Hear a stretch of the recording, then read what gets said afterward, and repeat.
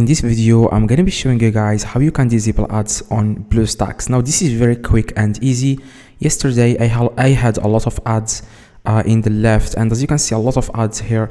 Now, you can easily disable these ads by following these simple steps. Now, the first thing you want to do, guys, you want to click on this gear, like settings, okay? And after that, it will, like, a few different options will pop up here. As you can see, performance, display, graphics. Now, you want to click on preferences, okay? Hope I pronounced it correctly. Preferences, and here you can select your language.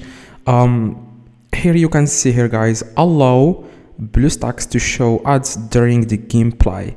Now what you need to do, guys, now is you want to toggle that off, okay?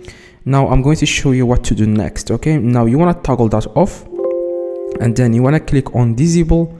And after, guys, you click on disable, what you want to do, guys, next is you can also like hide desktop notification. If you want, you can hide that desktop notifications. You can hide you can make this like automatically hide desktop notifications. You can customize a lot of things here.